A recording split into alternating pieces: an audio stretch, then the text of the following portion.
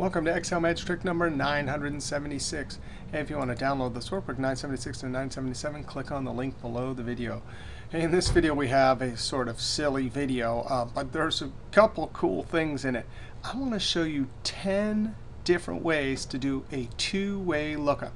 Now we need to look up this particular ID and be able to switch it to whichever one we want, and then extract first name, last name, hire date, and salary. And here's our database. Now VLOOKUP, no, we don't usually think of VLOOKUP as being able to do a two-way lookup.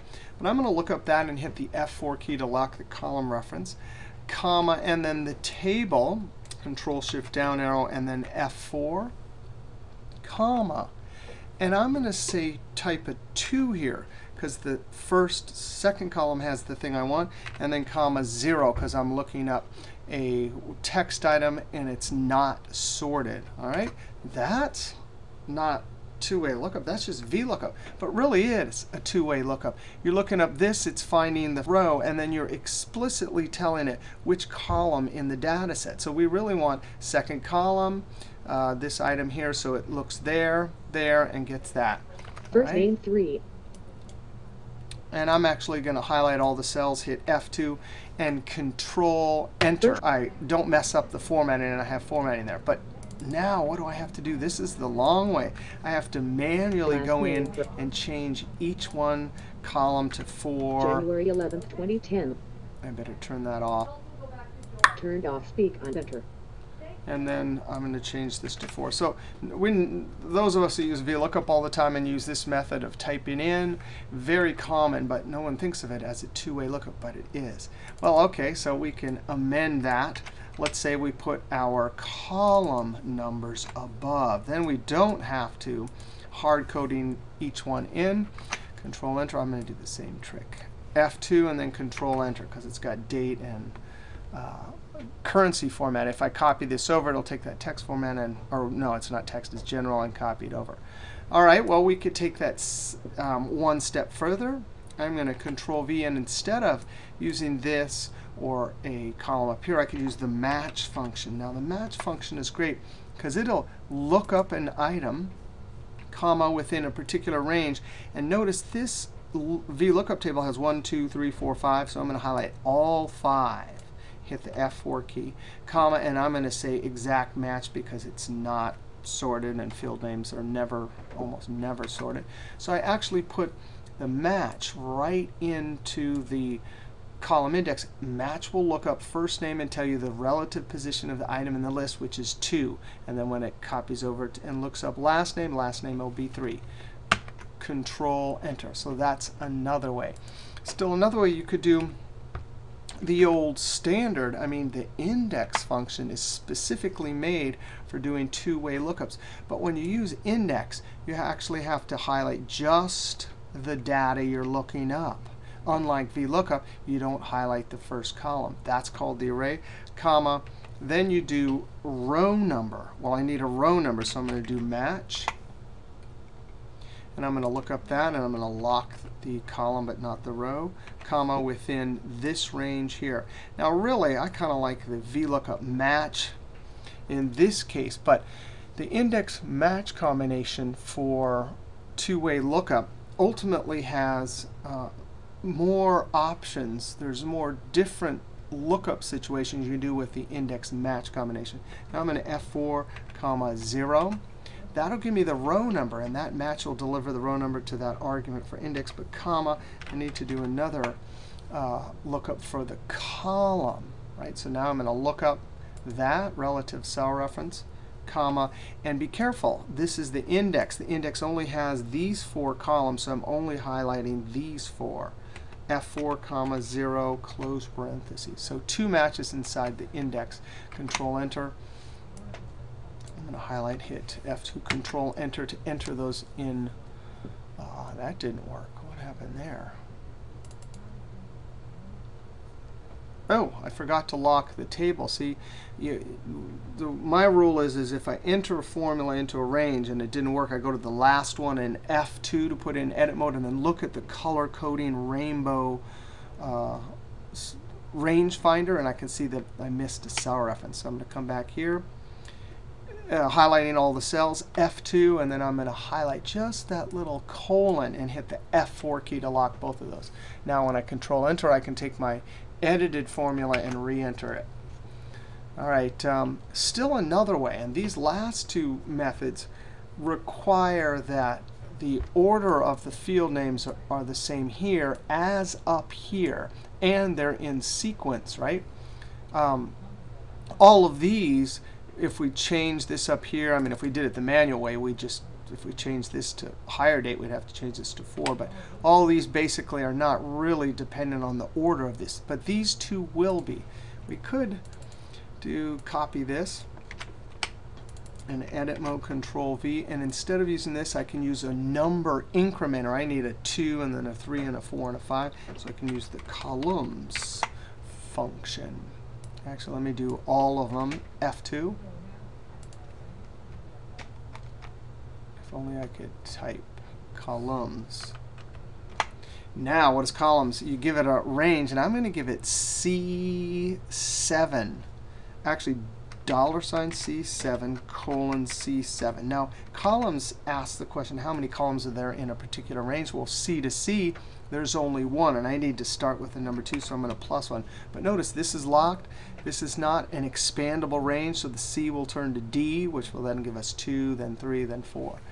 Control Enter, and there you have it. You can see that the columns C7 to E7, that range is expanding. Now, the thing about columns and then the +1 is the actual formula element delivering the number is contained in the cells with the formula. So it's never going to be at risk of having some reference out here where we delete it and then it messes up the formula, because the only time it'll be deleted is if the formula is deleted. All right, and then I love this method here. I'm going to use index and match, and this is one of my favorite methods here. The array. Well, what am I looking up? I'm simply going to highlight that range right there.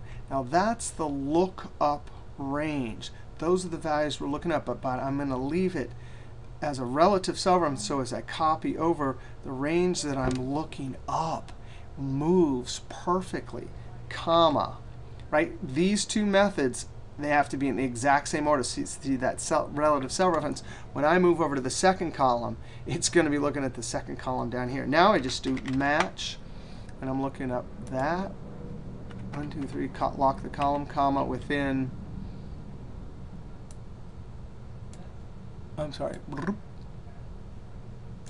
So what I'm doing right here, I got confused there a second. I'm looking for the row number, not the column, right? So these are parallel in size to these. So I'm going to put those there and lock it, and then highlight the center and hit F4. Right? So it's looking up that within there. So it'll give me the row number, comma 0, close parentheses, in essence, and then close parentheses. In essence, we're avoiding having to do that column lookup at all because we put a relative cell reference here, right? But again, it's dependent on that this is the same order as the table. Control Enter, and hit F2 and Control Enter. All right. Now, these are all not sorted. We had to do exact match, right? Now, the exact match for the field names is pretty much always going to be exact match. And that formula is pretty good right there. I love that. But for these VLOOKUPs, we always had to do zeros, right? And for the two-way with match, we had to do zeros both ways. If we could sort this, it would give us a faster calculating formula. Now, for a small data set, it doesn't matter. But for large data sets, it does matter. Now, what I've done down here is I've sorted this first column. Now, I'm not going to redo these, but we can amend this one, right? VLOOKUP, looking up that, and the match to look up the column. But the match, again, is going to have to do an exact match. If I click right there, so it says match. The match type is exact match 0. But in the VLOOKUP, comma, I didn't put that because the default is approximate match. So if you leave it out, it'll do approximate match, which requires that the first column is sorted. And if for large data sets, it's significantly faster. All right. And then here, index match. I only get to do the default, notice again it's the same as VLOOKUP, comma. If you don't put match type in, the default is approximate match, which means this has to be sorted, a sorted column here, and it calculates much more quickly. But okay, again, the field names are going to have to be exact. And then we could do this one right here. I love this one. So in essence, the relative cell reference there is looking up the column, right? But the match here, because it's sorted, I don't have to put that 0. And finally, this is an amazing one. I actually learned this from Mr. Excel. You got to be kidding. The lookup function. Now, the lookup function, if I give it this value here, and then I'm going to lock the column reference, comma, lookup only does approximate match. So this column has to be sorted, right? And what does lookup do? Lookup, if I highlight this here, and lock the first one, the column, but not the second one, this will be an expandable range. Now, this isn't a particularly good function because lookup sometimes does vertical, sometimes horizontal. But for our particular data set here, it's going to work fine. Because lookup is programmed to always take from the last column no matter what. Notice it's not like VLOOKUP, which asks which of the columns you want to retrieve the item from. So as we copy this formula over, this orange range will expand and always properly get the last item from the column, right? So now I can close parentheses, Control Enter. Actually, I should see this whole time I've been using Control Enter because if I copy it over like this, then it takes the formatting from there and replaces it. But no problem. There's a smart tag. I say fill without formatting. Oh, I said format only. I meant fill without formatting. And there it is. You can see that expandable range. Now, the rule for when you can get away with lookup is if the table is taller than it is wide, it does VLOOKUP in essence. It treats it as a vertical table. If it's wider than it's tall, then it does HLOOKUP. All right, that's like this antiquated function. But in this particular case, it's taller than it's wide.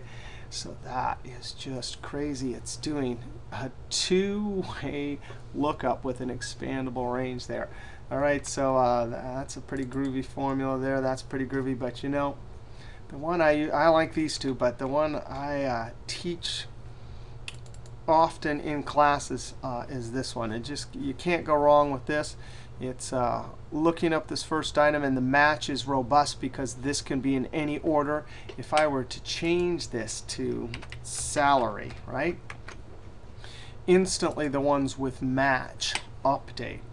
Now, you know, I said I was going to do two methods here. And I like the methods, that some of the formula methods, like I just mentioned that one and a few others. Great formula methods. But there is another method. And I don't really use this method myself, but it is, you know, since this is an epic video about all the ways to do two-way, all the ways I can think of to do two-way lookup, I got to show you the Space Operator. Now let's just pretend for a second. Here I'm looking up that particular record and last name. What if I could do this? And then space, and then this. That space there tells this formula to look at the intersection between these two. And because there is an intersection, it does not give us a null, it gives us the actual answer.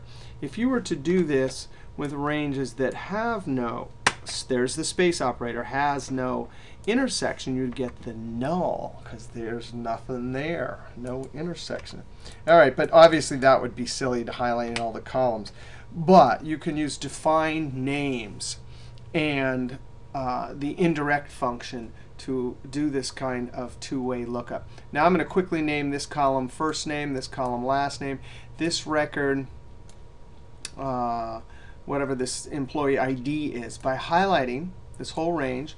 And you could go to, I'm in 2013, but this works in other versions too. Create from selection. I'm going to use the keyboard Control Shift F3. And what it will do is ask the top row. That means it'll name this employee, this one first, but it will also take from the left. This row, first name, last name, etc., will be named that, and etc. So I click OK, and all of a sudden I have a huge list of names here. Now, there is one complication. We have a dash here. So let's go ahead and try it. Now, if I were to highlight this range here equals this range here, space, and then this range, it'll put the names in for me, right? But notice what? There's an underscore. There's the space, so it'll work. But that's the official name given because that character wasn't allowed. So we're going to have to do something tricky here because the indirect function can take that text, which is text, and since it represents a reference, it can convert it to a reference.